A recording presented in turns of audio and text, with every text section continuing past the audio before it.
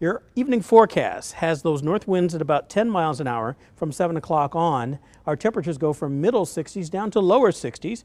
The clouds don't totally shake away. And even overnight into the first portion of your Tuesday, about 10, I think that's the window. Better chances of scattered showers, maybe even a rumble of thunder. Otherwise, there's an 80% chance of that rain. And the amounts between 1/10 and 3/10 of an inch. Here's a look at first look future scan to look at that timeline a little better.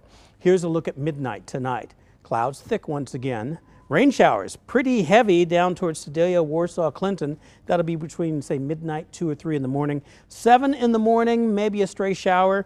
More than that, a couple of thunderstorms possibly cropping up. This is noontime. 50 highway getting wet from Lee Summit down to Warrensburg and even into Sedalia. But afternoon, skies will clear out from the Kansas side to the Missouri side. We'll be back into sunshine before even the sun goes down. So the second half of your day looks pretty good. But you'll notice that the temperatures will stay in the 50s in the morning. The rain chances, they're best in the morning, going from 80% to 60%, falling to a 20% risk by 11. Then the rest of the day warms up thanks to that sunshine, but only near 60 degrees. The exclusive First Alert 9-day forecast starts to recover temperature-wise into Wednesday. High temperature then of 65, with chances of thunderstorms and rain moving back in Thursday, Friday, Saturday, and even in portions of Sunday, which could affect the sporting match.